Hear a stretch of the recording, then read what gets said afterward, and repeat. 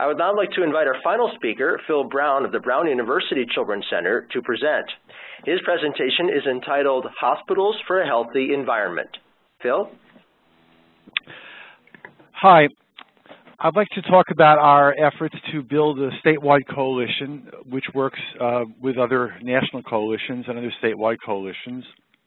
The origins for this really was that one of our science projects involved phthalates as a contaminant, and we were aware that the neonatal intensive care unit at Women and Infants Hospital, which is the main clinical site for our work, had gone DEHP and PVC free, and it was the work of one person really, the nurse manager, Beth Taub. And she had read an article in a nursing journal about the potential health risks of PVC and DEHP, which were used very widely in tubing. Many of these neonates were being exposed to it. So she found very quickly that they could, without much effort, get similar products, usually for not any additional cost. And it was just a wonderful, wonderful effort on her part. And we thought we would develop that and work with the whole hospital to go phthalate-free and PVC to the extent as possible. More background for this is that we're plugged into an understanding that there is a great amount of environmental footprint of the healthcare industry. And while healthcare is 17% of the U.S. GDP and a huge workforce, it's a workforce and set of institutions that work through power outages, natural disasters, and emergencies, and don't always think about all the waste that might be produced.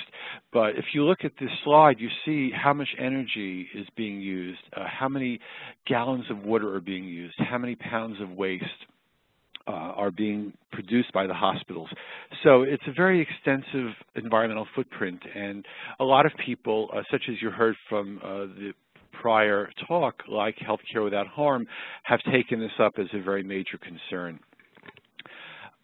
Particularly from a viewpoint of toxic chemicals, there are lots of them in healthcare, and Physicians for Social Responsibility, the American Nurses Association, and Healthcare Without Harm released a very important report on this, hazardous chemicals in healthcare. And you see from this list that there are a lot of very dangerous substances that people are subject to every day. So a growing concern for the idea of getting the healthcare sector cleaner and greener. So as I say, our original goal was to expand to the entire hospital, and we thought that this would be a very great accomplishment. And we sat down with our community advisory board at one of the very first meetings of that board, and they said, you know what, it's a small state, we all know each other here in Rhode Island, make this into a statewide effort. You've only got a little bit over a dozen hospitals, so do something bigger. And we took their advice, and we formed Hospitals for a Healthy Environment in Rhode Island, and only 3 months later, we held our first conference.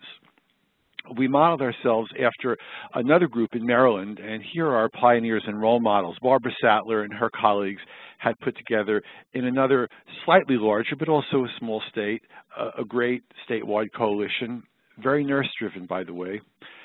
Gary Cohn, one of the founders of Healthcare Without Harm, and Janet Brown, the leader of Practice Green Health, were also our role models. And these are people who had a statewide, a national, and even international presence in this area. So we put together this coalition. We had hospitals, hospital associations, professional associations, nursing schools, unions, universities, government agencies, food groups, environmental organizations. And the idea was just generally to make a more sustainable green healthcare system. So in the short period of time that we've existed, we were able to form this coalition, to run 2 conferences, to have meetings originally bi-monthly, now often monthly. We've represented this organization at the National Clean Med Conference and at the Maryland Hospitals for Healthy Environment Conference.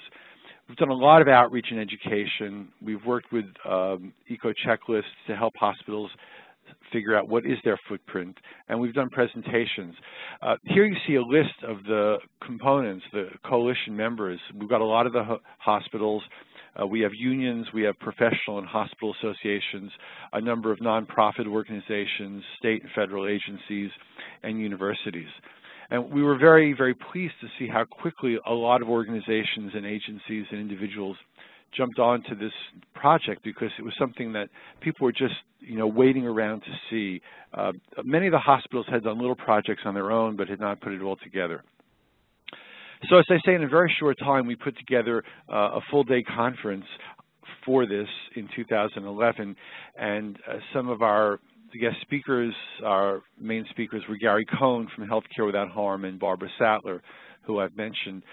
We had a welcome introduction from one of our state representatives, and we had speakers from all the different organizations around the country and the institutions around the state who were doing work in this field.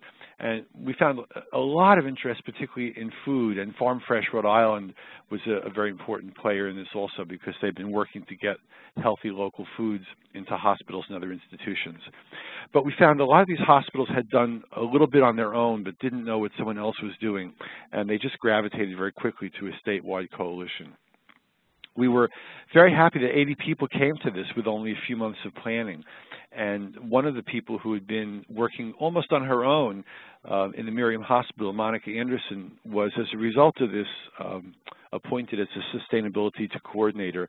And it meant that the hospital took much more seriously that she had a major role, and that the hospital itself had a major commitment in this area. The next year, we again had a conference, and we had 100 people attended, and we had, again, speakers both nationally and locally, and we included there somebody from Beth Israel Deaconess Medical Center in Boston, who had herself been appointed as a hospital-wide coordinator. And we looked at ways to measure sustainability. We looked a lot at sugar-sweetened beverages, medical waste management, sustainable landscaping and composting, healthier green cleaning products, how to develop a sustainability committee and develop a sustainability plan. We vary our meetings now in between this at the Hospital Association of Rhode Island and the member hospitals, and they often give hands-on tours of what they're doing. And this is just a list of some of the topics that we talk about at these meetings, and everybody is very, very proud to show the work that they're doing. As I say, we got involved in the sugar-sweetened beverage campaign because that was a very big issue as the state debated whether there should be an excise tax for sugar-sweetened beverages, and a lot of healthcare providers started to get concerned about this. So we were partners in that. We had workshops with panelists from around the country who were working on obesity and food policy, and worked a lot with our state health department. And we brought to our conference actually a healthy vending machine from a company that was trying to get these into hospitals, and our local food partners, the Real Foods First group, helped to pick out the snacks that would be there. And we were able to meet with the State Attorney General as well to get on board with a more statewide approach. Blue wrap recycling became very important. Hospitals were very clear that there was a huge amount of waste from the blue wrap used to wrap sterile instruments. And starting with Miriam Hospital, they donated a lot of this for a class, and we had a whole class of Rhode Island School of Design students figuring out ways to use this creatively. And you see photographs here of the Halloween costumes.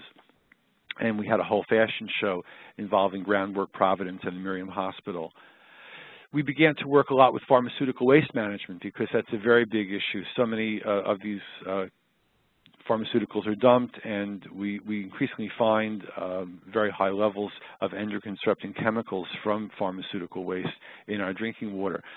And we were able to supervise an MA thesis on this that helped to identify state policies and legislations, and are actually working with a startup company that's trying to do chemotherapy home diversion. We spend a lot of our time going around to hospitals, meeting with them, doing presentations, helping them to establish green teams. We work on Earth Day celebrations and other things of that sort. We bring in local community groups who are nearby the hospitals. Many hospitals have community benefits coordinators, and they're interested in spreading out that way as well. So these are some of the services that we provide. We help hospitals to establish green teams, develop sustainability plans. We make presentations to them. We help them do audits. We help them write case studies. We started a blog of sustainable practices in the state's hospitals. And this is just a list of some of the blog features that we've already done or are about to do. And they include things as varied as Farm Fresh Rhode Island, bringing in veggie boxes to hospitals for healthy snacks that people can buy, and other ways of spreading the DEHP-free approach.